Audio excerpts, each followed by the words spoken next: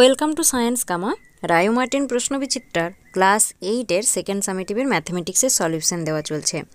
এটা তোমাদের 14 নম্বর স্কুল 13 পর্যন্ত সমস্ত সলিউশন দেওয়া হয়েছে।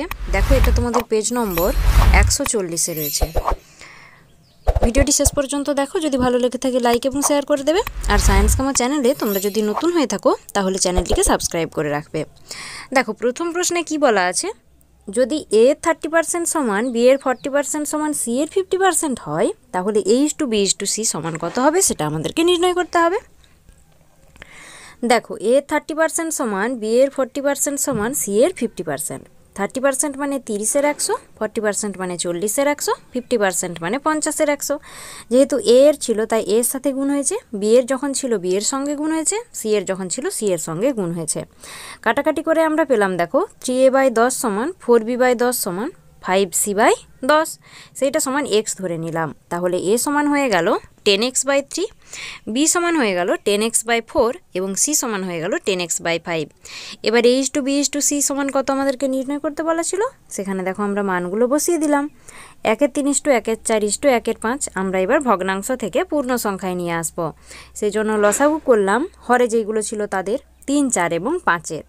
দেখো লসাগু করার পরে আমরা 60 পেয়েছি, সেই 60 দিয়ে প্রত্যেকটাকে যদি গুণ করে দিই তাহলে আমরা পূর্ণ সংখ্যা পাবো 20:15:12। সেটাই আমাদের A:B:C এর মান হয়ে গেল, এটাই হয়ে গেল আমাদের অ্যান্সার। এরপর দেখো একের দাগে 2-এরটা। এখানে বলা আছে A⁴x এবং A⁴x+y এর লসাগু কত হবে, যেখানে x এবং y দুটোই ধনাত্মক সংখ্যা। দেখো A⁴ যদি x+y কে আমরা ভাঙি কত পাবো, A⁴x × A⁴y, আর A⁴x তো আগেই ছিল তাই এটাই হয়ে গেল আমাদের লসাগুর মান, যে A⁴x+y। কিভাবে আসছে দেখে না, লসাগু আসবে এখান থেকেও A⁴x ছিল, এখানেও A⁴x ছিল, সেটা আসলো এখানে এক্সট্রা যে A⁴y ছিল সেটাও গুণ আকারে চলে এলো। তাহলে লসাগু আমাদের কত হয়ে গেল, A⁴x+y। এটাই আমাদের অ্যান্সার। এরপর দেখো একটা সরলতম মান নির্ণয় করতে বলা আছে, এটা তোমাদের আগেও ছিল। দেখে নাও এখানে রয়েছে x/x - y plus y/y - x। তাহলে দেখো এখান থেকে আমরা কি লিখতে পারবো, x/x - y, এই যে y - x ছিল সেখান থেকে যদি মাইনাস কমন নেওয়া হয় কত হয়ে যাবে, x - y। এবার আমরা কি করব, লসাগু করব। দেখো লসাগু হয়ে গেল x - y। এবার কি ছিল লবে, প্রথমটার ক্ষেত্রে x ছিল, দ্বিতীয়টার ক্ষেত্রে y ছিল, সেই জন্য x - y হয়ে গেল। দেখো কাটাকাটি হয়ে গেল, 1 আসলো আমাদের সরলতম মান। এটাই আমাদের অ্যান্সার। এরপর দেখে নাও এটা সলিউশনটা আরেকবার, 1 হচ্ছে অ্যান্সার। এরপর দেখো একের দাগে 4। এখানে কি বলা আছে, যদি AB সমান AC হয় তাহলে অ্যাঙ্গেল BAC সমান কত হবে। দেখো AB সমান AC বলা আছে, এই দুটো বাহু বলা আছে সমান, তাহলে এখানের কোণ এবং এখানের কোণ সমান হয়ে যাবে। দেখে নাও আমরা আরেকটা কি মান পেয়েছিলাম, দেওয়াই ছিল আমাদের 115 ডিগ্রি C কোণের মান, অর্থাৎ ACD এর মান, যে বহিস্থ কোণ ছিল সেটার মান ছিল 115 ডিগ্রি। তাহলে এক সরল কোণ সমান 180 ডিগ্রিকে কাজে লাগিয়ে আমরা অ্যাঙ্গেল ACB এর মান নির্ণয় করতে পারবো। দেখে নাও 65 ডিগ্রি পেলাম অ্যাঙ্গেল ACB এর মান। দেখে নাও এটার মান আমরা পেলাম 65 ডিগ্রি। অ্যাঙ্গেল ACB 65 হলে অ্যাঙ্গেল ABCও হয়ে যাবে 65 ডিগ্রি। সেখান থেকে দেখো আমরা ত্রিভুজের 3টি কোণের সমষ্টি 180 ডিগ্রিকে কাজে লাগিয়ে এ কোণের মান নির্ণয় করতে পারবো। দেখে নাও মানগুলো সব বসালাম। বি কোণের মান 65 ডিগ্রি, সে কোণের মান 65 ডিগ্রি, তাহলে এ কোণের মান কত হয়ে যাবে, 180 মাইনাস 65 তার মানে 50 ডিগ্রি। এটাই আমাদেরকে জানতে চাওয়া হয়েছিল যে এ কোণের মান কত। এ কোণের মান হলো 50 ডিগ্রি, সেটাই আমরা বলবো আমাদের অ্যান্সার। এরপর দেখো 2-এর দাগের 1-এরটা। এটা তোমাদের আগে আলোচনা করা হয়েছিল, তোমরা পূর্ববর্তী ভিডিও দেখবে, যদি বুঝতে অসুবিধা থাকে তাহলে কমেন্ট করবে। এটার অ্যান্সার কত হবে দেখে নাও, এটার অ্যান্সার হবে 210 মিটার। এবার দেখো 2-এর দাগের 2-এরটা। এখানে কি বলা আছে, আমি আমার বাড়ি থেকে স্কুলে তাড়াতাড়ি পৌঁছানোর জন্য বাড়ি থেকে স্কুলে যাওয়ার সময় 20% কমাতে চাই, তাহলে আমার গাড়ির গতিবেগ কত বাড়াতে হবে সেটাই আমাদেরকে নির্ণয় করতে হবে। দেখো ধরে নেব যে পূর্বে আমি 100 একক পার সেকেন্ড গতিবেগে গেলে 100 সেকেন্ডে স্কুলে পৌঁছে যেতাম। এবার সময়টা 20% কমাতে বলা আছে, তাহলে এখন 80 সেকেন্ডে আমাকে যেতে হবে। দেখো দূরত্ব আছে একই, কিন্তু আমাকে কম সময়ে গতিবেগ বাড়িয়ে স্কুলে যেতে হবে, কারণ কি সময় যদি কমে যায়, গতিবেগ না বাড়ালে কিন্তু আমি স্কুলে মোটেও পৌঁছাতে পারবো না। এবার দেখো সময়ের সঙ্গে গতিবেগের ব্যস্ত সম্পর্ক হয়ে গেল। দেখো গতিবেগ হয়ে যাচ্ছে 100 × 100/80, কাটাকাটি করে আমরা পেলাম 125 একক পার সেকেন্ড। এবার দেখে নাও গাড়ির গতিবেগ আগে ছিল কত 100 একক পার সেকেন্ড, এখন হয়েছে 125 একক পার সেকেন্ড। সেই জন্য কতটা গতিবেগ আমরা বাড়াবো 25 একক পার সেকেন্ড। দেখে নাও বিয়োগ করে দিয়েছি 25 একক পার সেকেন্ড, এটাই হয়ে যাচ্ছে আমাদের অ্যান্সার। এরপর দেখো পরের প্রশ্ন, এখানে বলা আছে 3:1 অনুপাতে সিরাপ এবং জল মেশানো শরবত থেকে কত অংশ তুলে নিয়ে তার পরিবর্তে সমপরিমাণ জল ঢাললে সিরাপ জলের পরিমাণের অর্ধেক হয়ে যাবে। দেখে নাও এটা কিন্তু তোমাদের আগেও দেওয়া ছিল সলিউশন। যদি তোমরা ডিটেলস জানতে চাও তাহলে পুরানো ভিডিও দেখবে, আর যদি বলো যে শুধুমাত্র সলিউশন দেখলেই হবে তাহলে দেখে নাও সলিউশনটা।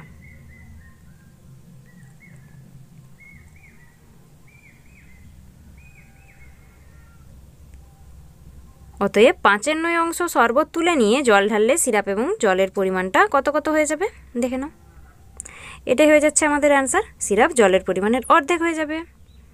এরপর দেখো পরের প্রশ্ন, এখানে বলা আছে অলোক, কালাম এবং জোসেফ প্রত্যেকে কোনো একটি কাজ যথাক্রমে 10 দিনে, 12 দিনে এবং 15 দিনে করতে পারে। তারা একসঙ্গে কাজটি শুরু করলো, কিন্তু 3 দিন পরেই কালাম চলে গেল। তাহলে বাকি কাজটি অলোক এবং জোসেফ কত দিনে শেষ করবে সেটাই আমাদেরকে জানতে চাওয়া হয়েছে। এটাও তোমাদের কিন্তু পূর্ববর্তী ভিডিওতে আলোচনা করা আছে। ডিটেলস যদি জানতে চাও তাহলে সেখান থেকে জেনে নেবে। দেখে নাও 3 জনে একদিনে মোট কাজ করছে 1/4 অংশ। দেখো অলোক মোট কাজ করে 1/6, অতএব বাকি কাজটি অলোক এবং জোসেফ 1/1/2 দিনে কিন্তু শেষ করবে, এটাই আমাদের হয়ে যাচ্ছে অ্যান্সার। এরপর দেখো পরের প্রশ্ন, এখানে বলা আছে লসাগু করতে হবে। a² - b² - c² plus 2bc রয়েছে, b² - c² - a² plus 2ac রয়েছে, c² - a² - b² plus 2ab রয়েছে। দেখে নাও এটা তোমাদের আগেও আলোচনা করা হয়েছে, তাও একবার বলে দিচ্ছি। দেখো এখান থেকে আমরা কি কমন নেব, মাইনাস কমন নেব, তাহলে কত হয়ে যাবে b² - 2bc প্লাস c²।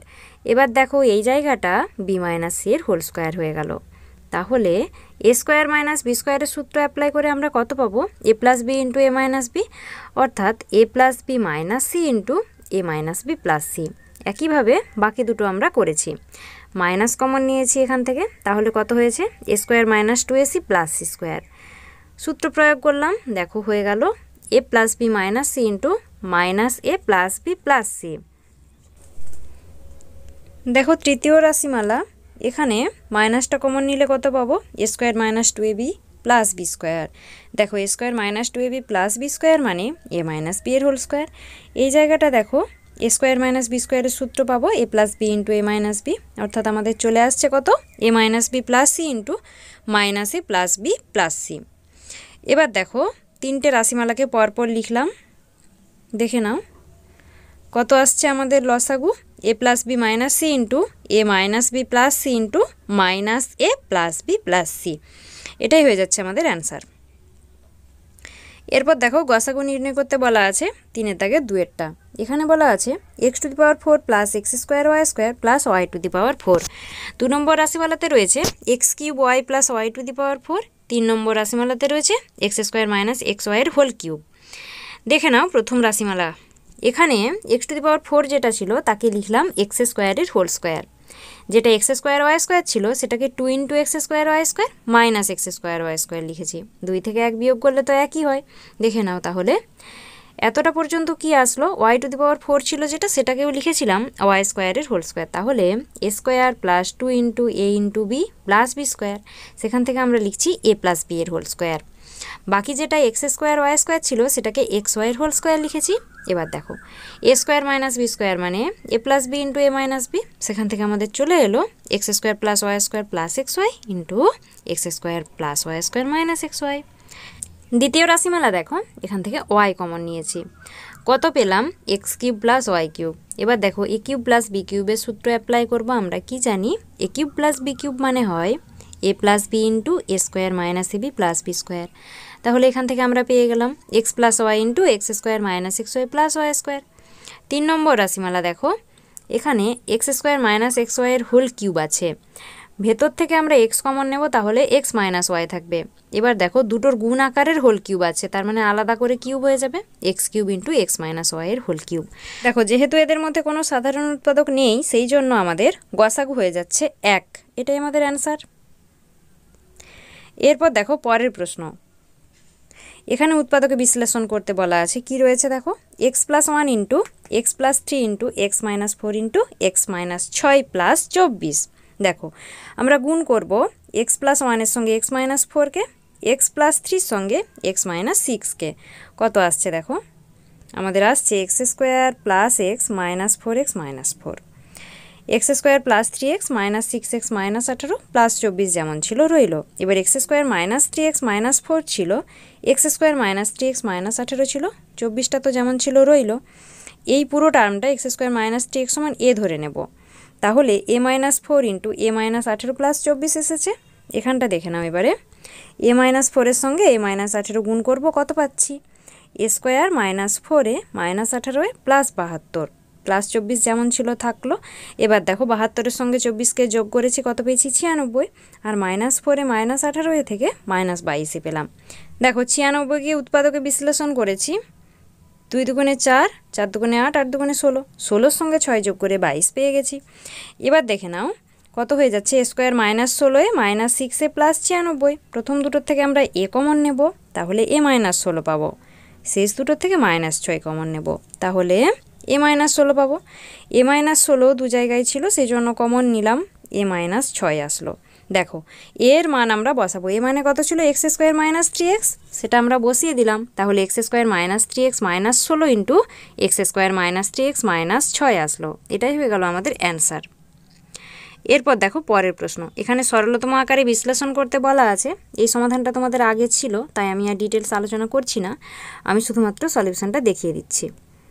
দেখে নাও, এখানে অ্যান্সার আসবে আমাদের 8 into x to the power 7 by x to the power 8 minus 1, এটাই হয়ে যাবে আমাদের অ্যান্সার। ভিডিওটি কেমন লাগলো কমেন্টে জানাও, যদি ভালো লেগে থাকে লাইক করে দেবে, আর সায়েন্স কামো চ্যানেলে তোমরা যদি নতুন হয়ে থাকো তাহলে চ্যানেলটিকে সাবস্ক্রাইব করে রাখবে। ধন্যবাদ।